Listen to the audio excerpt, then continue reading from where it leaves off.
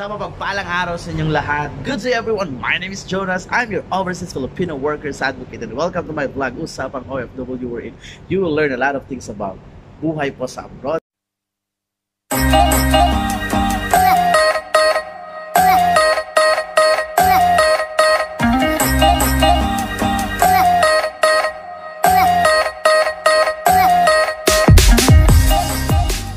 I want to share to you wonderful experience. Magugulat kayo na, ay, I met someone. Who is this? Yeah, can you say hi to everyone? No. Thank you.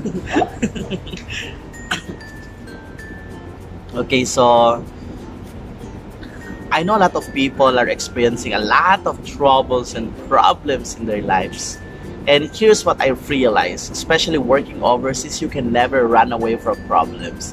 Sometimes medyo misleading yung social media, like almost everyone else, they don't have any problems, like pinapakita lang nila yung external ba, like they are showing that they are okay, but literally every person has a problem and we do not celebrate that, but it's really true. May mga tao talaga, halos lahat talaga ng tao may pinagdadaanan.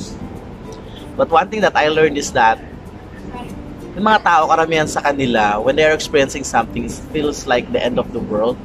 It seems like parang katapusan na ng mundo. It seems like they are really different because they think that sila na lang lagi may problema, sila na lang maraming pinagdaanan. But for me, lahat tayo meron, okay? A good reminder to everyone is that all of us encounter problems, all of us, hindi po wala pong excuse sa atin in terms of problems. So, yung mga nakikita nyo mga tao, mga kaibigan nyo, they seem strong, they look strong, they act as if they are really strong. May mga pinagdadaanan pa rin yung mga yan, okay? So, my point is this, if other people can, then kaya-kaya nyo namang malampasan siguro. I wanna share to you a wonderful story. You know what? I featured it in my book. I was born on a small boat in the middle of a river in a virgin forest. Imagine that. I grew up in Palanan, Isabela. It's a far-flung area. And it's beside the Sierra Madre mountain range. And it's really parang old life talaga doon, wherein nothing, no electricity, and laid back, tama ba, laid back yung buhay.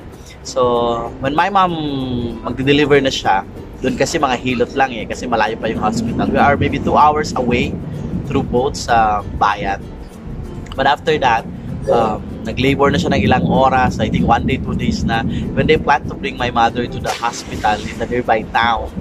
Ayon, sa bangka, mga 20 minutes before they reach the hospital, dineliver ako.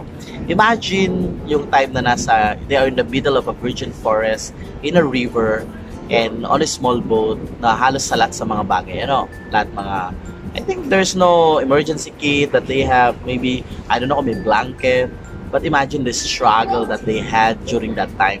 And for me, I consider myself self-supporting, as a real survivor. Why? Because in the first few minutes of my life, parang na-expose na ako sa unang problema But then, I was able to get the chance na makapag-survive. And I think that's one trait that I develop all throughout. Na feel ko magsusurvive ako sa kahit anong problema at kahit anong pinagdadaanan. Imagine few seconds of my life, I'm few seconds old, pero kinaya na, di ba? So, for me, as long as you have faith in God and you continue to pray, you can definitely overcome whatever problems that you have. Ulitin ko normal lang may problema, hindi pwedeng kakaiba ka dyan, it really happens.